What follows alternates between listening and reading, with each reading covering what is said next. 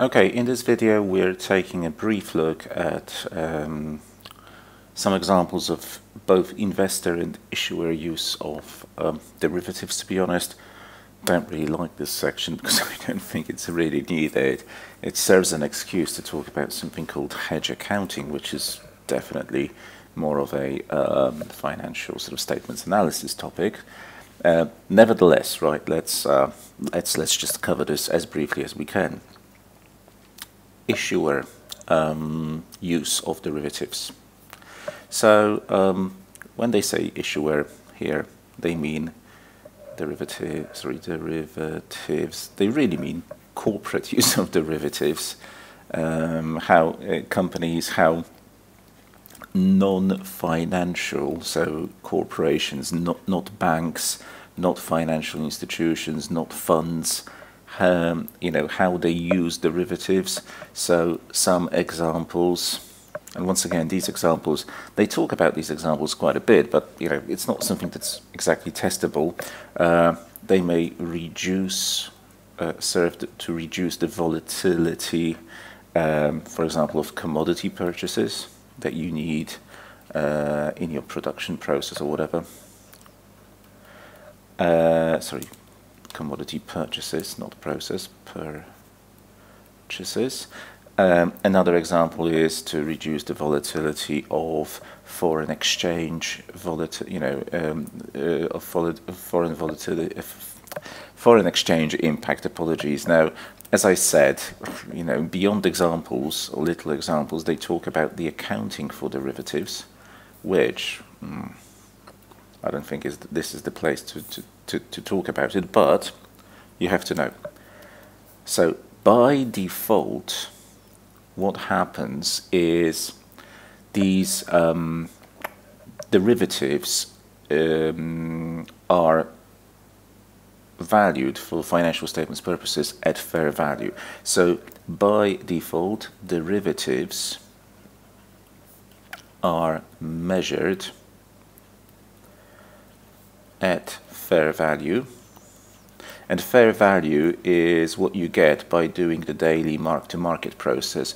You ascertain your gain or loss on the position, and it could be, in the case of symmetrical linear derivatives, it's either positive or negative. And if the fair value of your position is positive, then it becomes an asset in the balance sheet.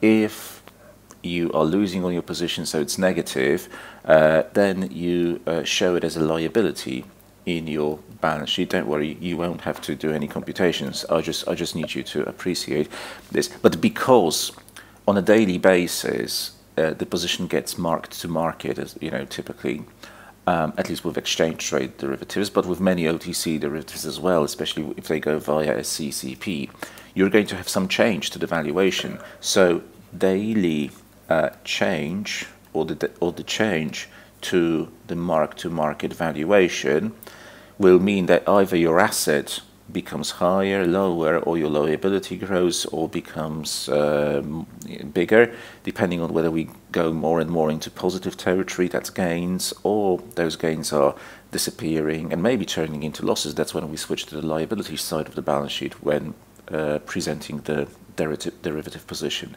However, all those changes, ups and downs, go to our P&L. They appear in the income statement. So if they're positive, of course, you're going to have gains. If they're negative, you're going to have losses. So the change goes to P&L. If one day your derivative position is measured at plus 100 and next day it's plus 80, it's going to be that change of 20 that goes to P&L, but as a negative sign. Even though your derivative position is still valued at something positive, there's been a negative change from one day to the next. And the problem is, for many corporates, is that holding derivatives as hedging instruments typically introduces a lot of volatility to their P&L and their balance sheet. And there are ways to prevent that from happening, or at least stop it from happening, especially at the P&L level. It's called hedge accounting. Hedge accounting is a special sort of approach to accounting for derivatives. So by default, derivatives are measured at fair value, and the daily change goes to, the change from the last measurement goes to P&L. However, hedge accounting provides an exception to that norm, to that default, to that default option. And what it will typically do is it will not stop you from measuring the daily mark-to-market of the derivative position and displaying it either as an asset or a liability, but it does change where you report, does impact where you report the change. It will not necessarily go to P&L. So you need to be aware of 3 types of hedge accounting approaches: the cash flow hedge, the fair value hedge, and the hedge of a net investment in a foreign entity. So cash flow hedge first. Okay. A cash flow hedge is all about absorbing the variability of cash flows, or the variability of, yes, of cash flows, typically associated with a floating rate asset or liability from a floating rate asset or liability. So think about this. Let's say you've got, e.g., let's say you've issued a bond issued with a floating coupon, floating rate coupon, so you have to pay investors interest, a coupon that is based on the current level of some interest rate benchmark, the market rate, market reference rate. And a perfect way to hedge this would be to use an interest rate swap, where this is the company, it's paying a floating coupon to investors on the bonds that it issued, so it agrees with an IRS counterparty, interest rate swap counterparty, that they will exchange floating payments based on the market rate in exchange for fixed. So a receive floating, pay fixed interest rate swap from the perspective of the company will actually mean that the 2 floating legs kind of offset one another, and the company is just left paying something fixed. That's a perfect example, I think, of a cash flow hedge. And if you had an interest rate swap that was serving as a hedging instrument for such a floating rate liability, it would qualify for hedge accounting, and then the variability, the change in that interest rate swap, in its sort of valuation, wouldn't necessarily impact your P&L in the same way as it would without hedge accounting. That's what you kind of have to know. Now, the second type of hedge accounting is something called fair value hedge, or the fair value hedge. And this is a bit different in the sense that it absorbs, or just like before I wrote, absorbs variability of cash flows from a floating rate asset or a liability. In this case, it's going to absorb or offset fluctuations in the fair value of an asset or liability. So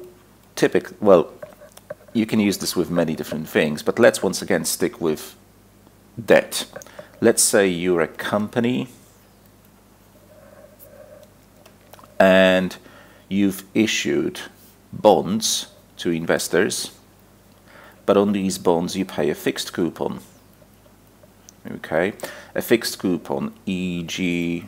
6%, because interest rates, at least when I'm now recording this video, are relatively high. And let's say a few months later, or even a few years later, interest rates go down.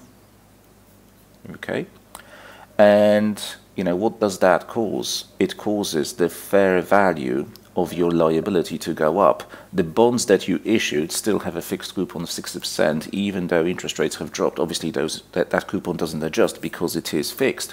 And the investors who bought these bonds are very happy because the market value of their instrument goes up, it's paying 6% at a time when interest rates are now much lower. But for you, the issuer, that is a drag which increases the fair value of your liability, or its sort of market value. And I mean, how can you prevent that from happening? Or how, well, you can't prevent this from happening. You should have issued a floating rate liability. Now, this is done already. But if you entered an interest rate swap where you've agreed that somebody pays you fixed rate in return for floating, then once again, this interest rate swap can be used as an offsetting mechanism, because when interest rates drop, this leg of the swap will drop in value, the one that the company is suffering, but the fixed amount will flow nevertheless in an unchanged way. So, you know, its liability will grow in value, but the interest rate swap position will also grow in value as an asset because it's going to become positive, and that will provide a natural sort of economic offset. This is called a fair value hedge, and there is special accounting treatment for it, and it doesn't have to be used, you know, with debt that's been issued. You can also use it for debt that you've acquired. You can use it with commodities when you've got inventory that is fluctuating in value, right? You can use it for commodity contracts, lots of different applications. And the final one your book wants you to know about, you literally don't have to know any more than I'm telling you. What I'm telling you is already sufficient, or even too much, compared to what's in the book, is the reason why I'm telling you a little bit more is I used to work with these types of instruments and the accounting treatment for them, so I could tell you all day basically how these function, but you don't need to know it. Is the net investment hedge. Now, this net investment hedge is sort of, it's a weird one because it really has very little to do with how you typically use derivatives. It's all about offsetting. So, you know, every one of these hedges either absorbs or offsets something, offsets or absorbs FX risk, so foreign exchange risk, associated with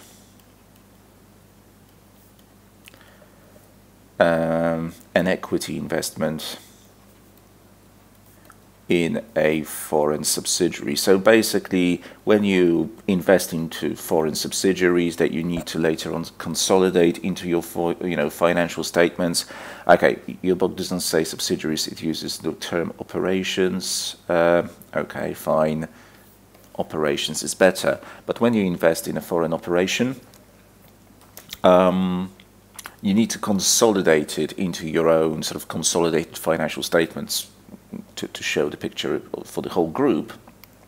And the thing is, even though that foreign operation may be doing fantastically well, its assets may be growing and liabilities may be shrinking, so equity there is, so net equity is net assets, or equity is increasing, good.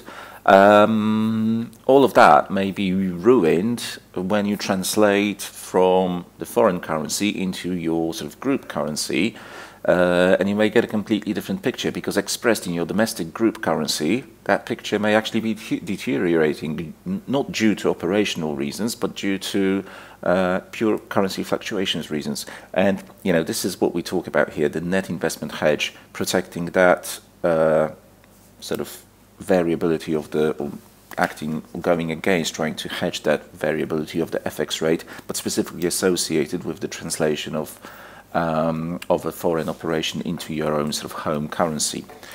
Right, okay, so 3 examples of hedge accounting, and now the implication. If you apply hedge accounting, and by the way, there is nothing compulsory about doing this, it's something that a company may choose to do. So, however, if it does, there is this benefit, because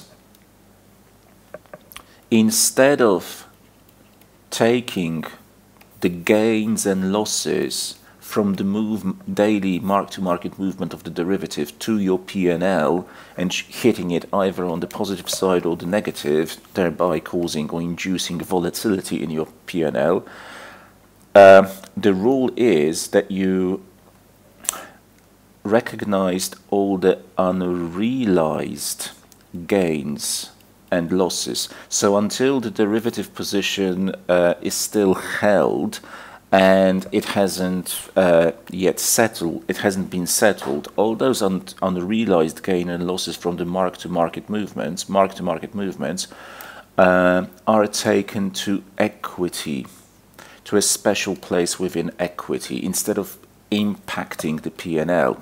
Although, if you know a little bit more about this, you will know that this is true for the cash flow hedge, though your book doesn't necessarily say this. This is true for the cash flow hedge. And the way it goes to equity, and here you have to know a little bit more about financial statements analysis, FSA, is it gets reported within something called OCI, but not P&L. That's instead of impacting P&L, other comprehensive income. And it is only later released to P&L, to true earnings, but once the position has sort of been finalized and once you know what its outcome is, all the interim valuations and changes to value on a day-to-day basis do not hit your P&L either positively or negatively. It's just the final outcome of how the derivative sort of finishes. And this is absolutely great for companies because for financial reporters, so issuers of for financial securities and those who prepare financial statements, because it gives you more sort of P&L predictability, at least in the interim sense. And another point is, and this is especially true for the fair value hedge.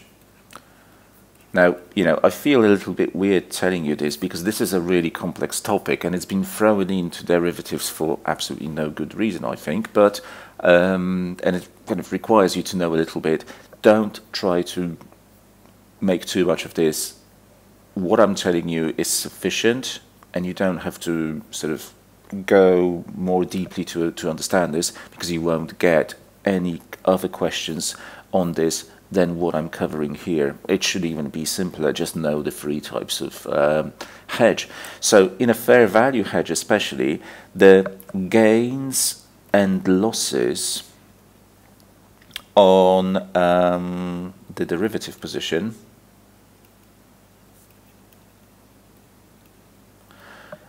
are recognized in P&L in parallel to the gains and losses from the hedged position, the hedged item. So it's a case of actually achieving a match.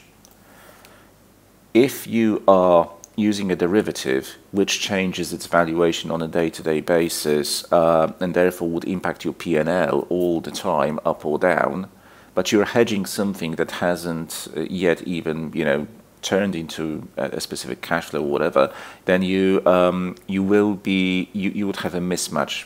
And hedge accounting forces these two to work in parallel and impact P&L at the same time. And this is true for a fair value hedge, but also for a cash flow hedge as well, because when all the accumulated gains and losses under cash flow hedges are first accumulated in equity and then they get from equity released to P&L, it will be at the same time when that anticipated future transaction happens, for example, that we were trying to hedge, or when you do indeed have to suffer the higher coupon on a floating rate bond. Okay, let's just mention that in order to qualify for hedge accounting, so in order to apply this special treatment to derivatives, look, let me go back for a moment. The default treatment for derivatives is, whatever you do, interest rate swap, futures contract, or something different, measure its fair value all the time, so mark to market, report it in the balance sheet as an asset liability, but keep updating the values and keep throwing the change, the delta, to your P&L, thereby wreaking havoc in your P&L, because you never know what the movements will be next day. hedge accounting gives you a mechanism to stop that from happening. You still have to keep track of the mark-to-market value of your position, but especially with the cash flow hedge, which is the most popular type of hedge for companies, non-financial entities, that daily change in the mark-to-market or the market value, daily, weekly, depending on how often you measure it, doesn't go to P&L. So your P&L is secured, protected from that volatility. It gets sent to equity via other comprehensive income, and there it causes fluctuations to your equity value, but at least your P&L is unaffected, and therefore your, for example, ability to pay a dividend doesn't get impacted. Brilliant for investors. And you have better control over your net profit and whether you achieve certain profit targets, for example. Okay, so this is desirable for companies because it allows them to protect their P&L from these wild possible swings, because everything gets put into equity, at least temporarily, and released to P&L once the derivative position is actually typically over, so we know how much we gained on it or lost. The interim fluctuations are rerouted somewhere else, but then taken to P&L once the thing is finished. So potentially you would want to use hedge accounting. It's voluntary, but most companies think it's quite desirable. But in order to do this, you have to kind of qualify. There has to be a close match between the derivative you're using for hedging purposes and the transaction you're trying to protect, the underlying transaction. And this close match, is evidenced by measuring things, doing linear regressions, measuring correlations, all that kind of thing. Therefore, because a close match is required, it's often the case that you will typically, or often, or let's say more likely to be achieved when using customized derivatives for hedging purposes, instead of the off-the-shelf futures contracts on an exchange, which may not suit your risk exposure very well in terms of timing, because futures contracts expire on certain specific days, for example, at the end of a quarter, but you may be protecting a transaction, an anticipated cash flow, that may be happening not at the very end of the quarter, but on a specific day mid-quarter. You may still use futures contracts for an approximated hedge, not a perfect one, but it may not necessarily qualify for hedge accounting if it's deemed not to be close enough. Okay, so when using customized OTC derivatives, that's when you are most likely to get that much derivatives, although I'm not precluding futures.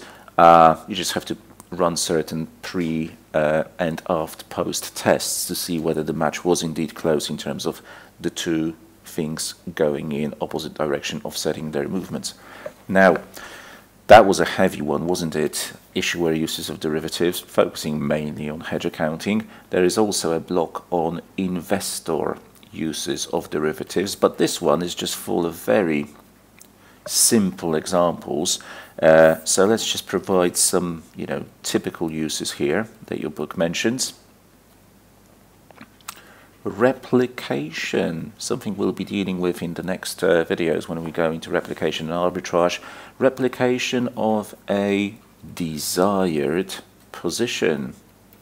So, like I told you, instead of buying 1,000 barrels of oil because I think their price may go up, I may use a derivative contract on a futures contract on oil as a replication of the exposure that I would feel. So I'll use derivatives rather than cash because, hey, it's easier to transact. It's simpler. It doesn't require so much of a capital outlay upfront, and so on, right? I can apply leverage and so on. Now, another reason is isolation, or another use of a specific exposure, right? And I want to reduce this exposure, but maintain other risks, right? Let me give you a brief example. So, like when you buy a bond, a corporate bond, there's lots of factors that may impact, or risk factors that may impact its value. For one, you've got the, so let's say, bond value, right? Especially a corporate bond. You're going to have impact from the financial condition of the issuer, which manifests itself in what we call the risk of default, default risk. But if the bond has a fixed coupon, as you will know from studies of fixed income, there's also the impact of interest rates changing in the markets. And if they go down, the value of fixed bond goes up. If interest rates go up, the value of fixed bond goes down. Now you've got the, obviously, and there are other risk factors as well. Now you can choose to either, when you buy the bond, keep that bundle of two risks, or two main risks, or actually use derivatives to kind of switch off one of the risks but keep the other, or partially switch one of the risks off and maintain maybe just 50 or 60% of it. The way you get rid of market interest rates exposure is typically by using interest rate swaps and other interest rate derivatives. The way you try to offset the risk of default is by using credit default swaps, and nobody says you have to enter positions that perfectly match the value of your bond holding, because you can adjust the level of exposure by using derivatives to keep some of it but not all of it, and you can essentially on a continuous basis refine these levels of hedging that you as you wish, right? Okay, so that's an example of that. And of course, from an investor's perspective, the great thing about derivatives, it allows for an easier taking of short positions, taking short positions in a very flexible and sort of efficient way as compared to classic short selling. Now, the good thing is, I think, having talked about hedge accounting, is that investors are typically not really interested in hedge accounting. Okay, it's the sort of the corporate users of derivatives that are. You know, if you're a fund, for example, the money invested in daily M2M, so mark to market, where you need to put in additional margin, so the margin invested in daily M2M, you know, that will impact your net asset value if you're a fund, and generally speaking, you will be okay with these fluctuations impacting also your P&L. Instead of being interested in hedge accounting, which then leads typically to the adoption of customized derivatives to achieve that close match, we will typically, you know, as investors, we will prefer to use exchange traded derivatives because they're nice liquid instruments, they're standardized, the costs associated with entering them are not huge in comparison to customized derivatives. Because for us, this business of getting a close match doesn't matter so much, because we will not be applying hedge accounting anyway, and we don't care about protecting everything 100% finely and in a way that leaves absolutely no risk typically.